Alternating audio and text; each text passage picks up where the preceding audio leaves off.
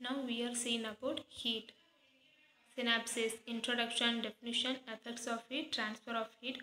In this transfer of heat, there are three types: conduction, convection, and radiation. Concept of temperature, conclusion. Introduction. All substances in our surroundings are made up of molecules. These molecules are generally in motion and kinetic energy. The sum of the kinetic and potential energy is called internal energy of the molecules. This internal energy, when flows out, is called heat energy. Definition of heat. Heat is the form of energy that is transferred between systems or objects with different temperature, flowing from high to low temperature. It is also referred as heat energy. Heat is measured in calories or joules. Effects of heat: expansion, change in state, change in temperature, chemical changes, change in state. Enough heat can change a substance state, melt a solid, evaporate a liquid. Once a substance reaches its melting or boiling point, more heat is needed to make it change state. Change in temperature. Temperature is a measure of the average kinetic energy of an object.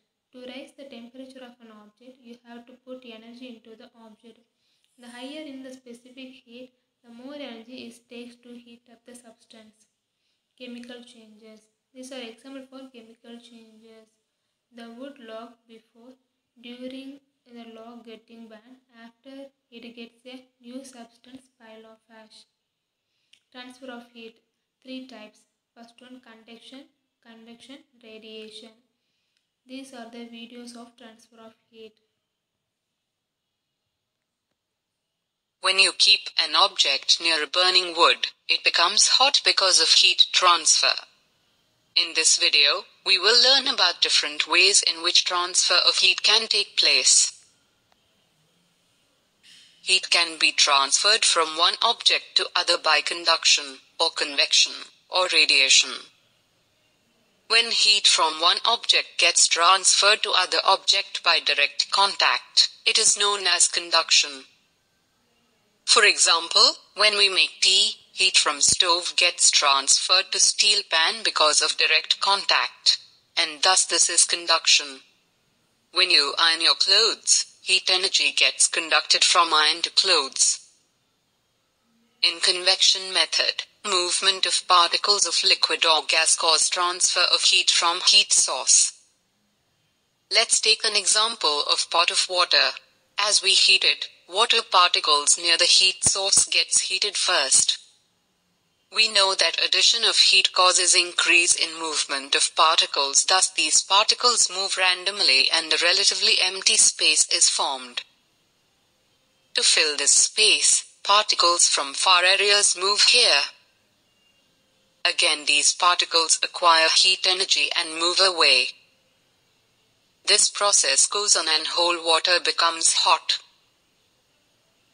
In conduction and convection, there is a medium in which heat gets transferred. But there is no medium between sun and earth, still we get heat from it. When heat transfer takes place without any medium, it is called radiation. You must have seen people sitting around the fire. Here too, heat is transferred in the form of radiation. In fact, every hot body radiates heat and becomes cold. Let's take an example of boiling water on a stove. From stove, heat conducts to pot as it is directly in contact. Due to convection, all the water particles receive heat. If you bring your hand very close to side of the pot, you will feel little hotness. This is because radiations coming from pot.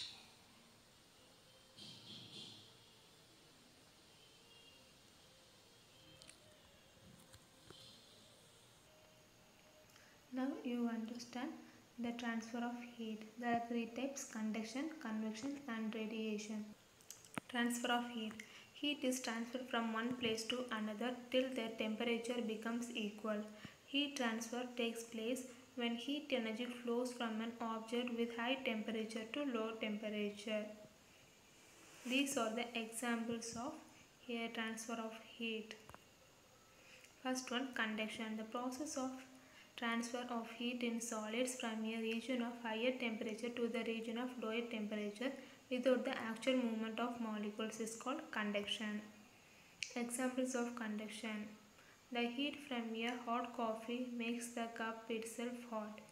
A metal spoon becomes hot from the boiling water inside the cup. Conduction in daily life. Conduction takes place when there is temperature difference between the objects. Metals are good conductors of heat. In conduction, liquid and gases also conduct heat but very slowly. Conduction is a slow process. Heat is conducted if the area of the object is large. Convection. Convection is the flow of heat through a fluid from places of higher temperature to the places of lower temperature by the movement of the fluid itself. These are the convection process. Now the cooler air goes to the sun, then warms air, then the cools air. Convection in daily life. Breeze. In the afternoon, the surface of the land near the sea is warmer. As compared to in the evening, this warm air near the land is readily replaced by the cool air resulting in sea breeze. When at night, the tendency of land to cool down is more. Once this air rises, it is replaced by the cool air from the land, which is commonly referred to as land breeze. Hot air balloon. For example, the principle of convection, the heater at the base of the balloon, the heater heats up the air, which moves upward. The hot air which rises gets trapped inside the balloon and causes the balloon to rise up too. These are the example for hot air balloon. Third one, radiation. Radiation is the method of heat transfer that does not require particles to carry the heat energy. In this method, heat is transferred in the form of waves from hot object in all directions. Thus, radiation is the flow of heat from one place to another by means of electromagnetic waves. Radiation in daily life. The cosmic radiation emitted from the sun is a mixture of electromagnetic waves which range from infrared to ultraviolet rays. Concept of temperature. Temperature is the degree of hotness and coolness of the body. SI unit of temperature is Kelvin. For day-to-day application, Celsius is used. Temperature is measured with a thermometer. Temperature scales. There are three types of scales: Fahrenheit scale, Celsius or centigrade scale, Kelvin or absolute scale. These are the images for Fahrenheit, Celsius and Kelvin scale. Conclusion. In conclusion, the transfer of heat or thermal energy will typically change the temperature of the substance.